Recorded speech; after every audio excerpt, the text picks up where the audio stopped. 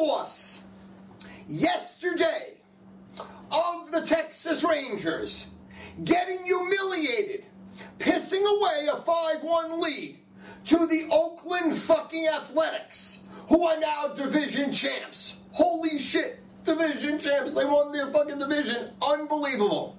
When Ron Washington and Jeff Hamilton went into Nolan Ryan's office, it probably went something like this. It probably looked like a South Park episode.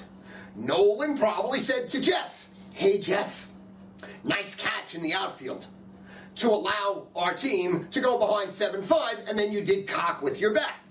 Now you expect me to roll out 5 years, $125 million. So again, tomorrow, make sure that you come through and you're not hitting the crack pipe.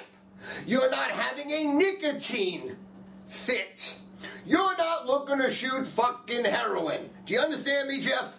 And then he probably turned to Ron Washington and said, "Hey, Ronnie boy, Ronnie baby, you've taken our team back-to-back years to the World Series, and you choke a fucking 13-game lead against the Oakland fucking A's that Jeff Hamilton probably has more homers and ribbies than the whole fucking team. Hey, Ronnie, I let you slide about 3 years ago when you went to that Christmas party and you snorted a couple of lines of coke, and then I tested you and you peed fucking cocaine, baby. Hey, Ronnie, you ain't getting a fucking pass anymore.